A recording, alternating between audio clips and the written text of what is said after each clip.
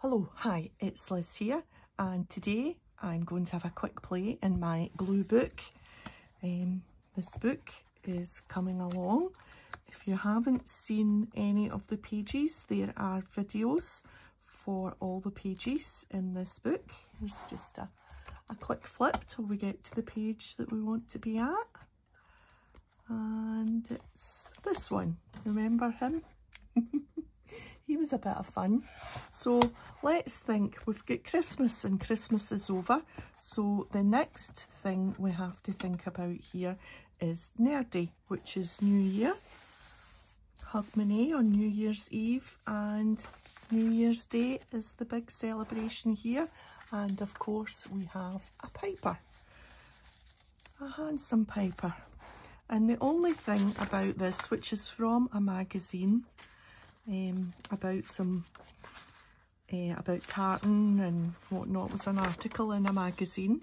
I'm going to have to cut his feet off, which is a wee bit unfortunate, but hey ho, I'm sure he wouldn't mind. We'll just make a wee pencil mark, I think, just where we want that off. Okay, oh, oops, sorry, bang, clatter, bang.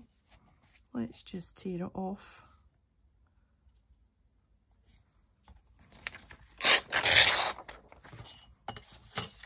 Oh, 5 feet. That's better. So this is going to be my background. I think it works quite well with the Santa on the other side. I'm just going to use my glue stick. And this page, for some reason, has already been, gessoed. I must have had plans for this at some other point and then didn't do anything with it. So we'll just pop him on and hope that he fits okay. This is just, for those of you who haven't seen this before, it's just a second-hand book about cleaning your house. It was called How Clean Is Your House? It was a TV programme here. So this is just an old second-hand book from the charity shop. And it doesn't have a huge amount of pages left, which is good. Yeah. So that's him stuck down. I have a few other little bits and bobs to add. I've got some tartan clouds, which were also in the same magazine. And I've got this chap, a monarch of the Glen, a deer. And I think we'll put him, because he was in the corner of the magazine, so that's why he's been cut off. He was in the corner. So I think we'll still keep him in the corner here, peeking out. Yeah, happy with that. Will we overlap them? Oh, I think we'll spread them out. Okay. Just get our magazine out.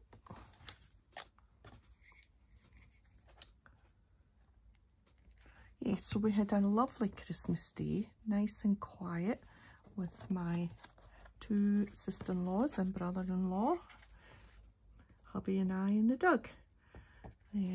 So yeah, it was nice. We had our turkey dinner and now we're looking forward to next Sunday, Saturday. Saturday's New Year's Eve, and the only thing is there'll be fireworks, and Millie will be terrified of the fireworks, but it's only the one night this time, whereas in November for Guy Fawkes, the lead up to the 5th of November, there's fireworks, and then after it, but usually on New Year's Eve it's just for 10 minutes at midnight, and then it will hopefully stop. Right, okay, now I have Wait till I show you what I've got here. This is a napkin. I've taken the backing off already, and it's a napkin that I bought a packet for Christmas and whatnot, and we ended up not using them. We used the Christmassy ones instead of these ones, but I thought these were quite good, these napkins, so I've stolen one out the packet, and it's Scottish, it's old Scots words. Old is old and Scots is Scottish words. Now, some of them I would say are more kind of slang words. Well, to me, to us in Glasgow, they seem kind of slang, but I know that they are Scottish words. So, stoter, some of them you would think that would be pronounced stotter, but it's not, it's stoter, and that means an excellent example, as in like this, I could say this page has turned out to be a stoter, which is an excellent example. Or bra, as in the bride looked bra, or that frock is bra, meaning that dress is lovely or beautiful. Numpty's a good one. And idiot, intellectually challenged. So sometimes if we're driving and we don't want to, and somebody's cutting in front of you, you would say, oh, he's a right numpty, instead of swearing. Skiver is a lazy person or a shirker. So in the office, if somebody goes for their tea break too often, you could say, oh, he's a right skiver. Kludgy is a toilet. We don't really use that one, kludgy. Wabbit, under the weather, exhausted. Oh, I'm feeling a bit wabbit, I need to go and lie down, would be Egypt. Well, again, similar to numpty. Idiot, not the fool shilling. So not the fool shilling means like he's playing with a penny short, or he's just not all there in the head or something. So again, if you were driving, you'd be like, oh, he's an Egypt. Wheesht is quiet. Clarty, that's not one that we really use either. I don't know, maybe that's used more in the east coast or up north, I don't know. Mucky, boggin, just means like dirty. It's clarty. Scunner, that's one we would use. He's a wee scunner, meaning feeling of disgust or loathing. So if somebody didn't take the bins out because it was their turn, you would say, oh, he's a wee scunner. So canny is thrifty or wise, meaning they don't like to spend their money. Drookit is what you would be today if you're out, because it's absolutely pouring and you would come in drookit. Laldy, get stuck in. That you could say gain it laldy means giving it laldy, like doing something fast or doing something quickly. Crabbit is bad-tempered. Bism. Blather. Gossip, incessant chatter. Oh, she was a wee blather. You would maybe say that about a wee girl or a wee boy when they're chatting to their grandpa. Oh, they're a blather. Clipe means they're going to tell tales on you. She ain't my Jaffa cake, she's a wee clipe. Druth is post-dram first, meaning if you go to somebody's house and you say, oh, I've got a right druth, you would be expecting them to give you a glass of something for your thirst. Preferably a wee drink of something better than water. Glaikit, foolish, not very bright. My mum used to say glaikit a lot when she sat at the window and somebody would pass, and they would look at the way he's walking, he's right glaikit. A footer, this is what I'm doing just now. I'm not getting on with it, I'm being a footer, as in I'm footering about telling you this and I'm not quite deciding what words to use, so I'm being a footer. Mocket is dirty, filthy. Haver, talk rubbish. And maybe that's what I'm doing just now as well, I'm havering. Dreich is dull, bleak, miserable, and that's what it is today. Dull and miserable, it's raining, so it's a right dreich day and you'll get drookit. is what you would say for today. And then gallus is bold, cocky, cheeky. Like if the girls are going out to the disco or to the dancing and they're all dressed up, you would say, oh look, they're a bit gallus looking. That's what you would say. So for him, I'm thinking that he looks bra in a stoter, and let's see, and he could give his pipes laldy. What else? He could be a bit gallus. No, footer. No, I think we'll go with, you'd maybe tell him he wheeshed. That's for sure, with the sound the pipes are making. Let's try stoter and bra first of all. So we've got some water here so that we can pull this word out from the napkin, and this will just give us a nice border.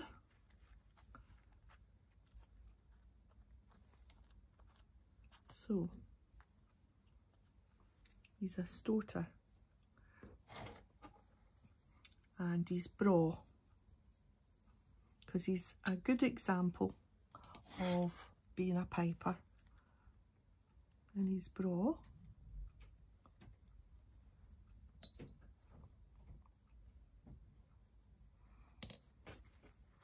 So next week we celebrate on New Year's Day. We don't meet with family on Hogmanay on New Year's Eve. It's just quiet, just the two of us. But the next day, New Year's Day, right, wheeshed. Well, let's tell him he wheeshed. We go to, cause we had Christmas dinner here, we'll go to my sister-in-law's and we have steak pie for our New Year's dinner, which is traditional to have steak pie.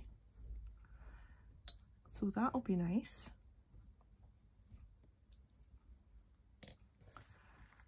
And I don't know, we'll probably be their first foot, which means the first person over the door at New Year is called a first foot. Your first foot in the door, and you're supposed to take like something to eat. So like a bit of shortbread or something. What about that? I think that works quite well actually.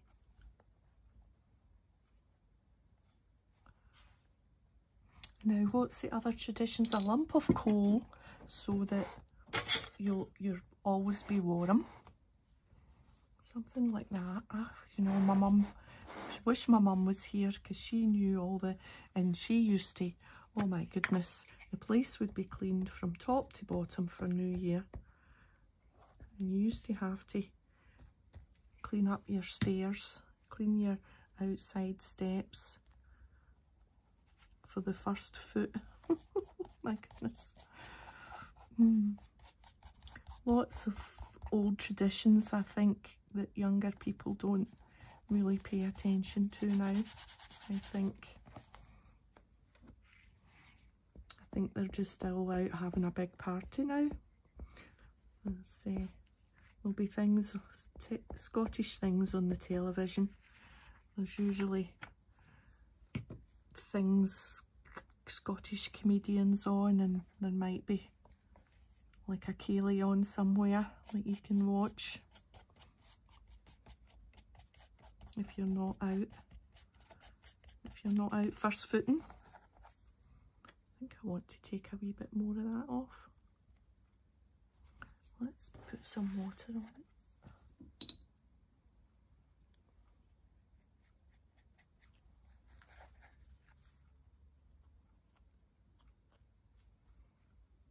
Yeah.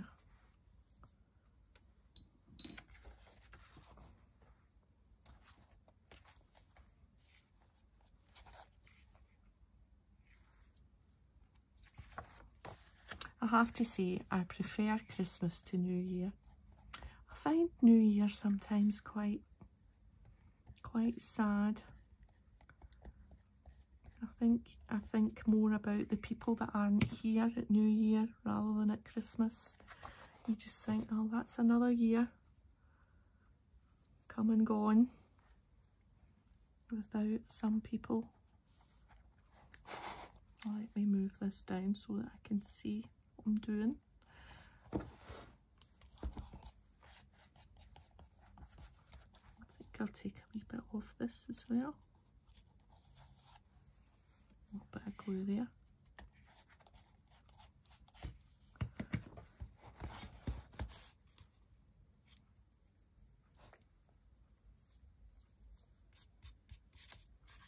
What do you think?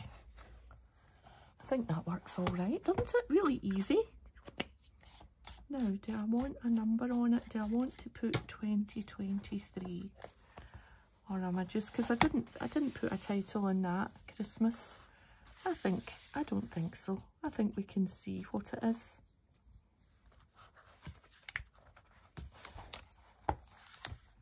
There's some titles in some of them, and not in others, but yeah, I think I'm pleased with that. Another wee page done, nice and easy. So I'm going to leave it there. So all the best at New Year. Have a nice time. Count down the bells and sing Auld Lang Syne and think of Rabbie Burns. And yeah, if you've enjoyed the video, a thumbs up would be great, and I'll see you next time. Bye for now.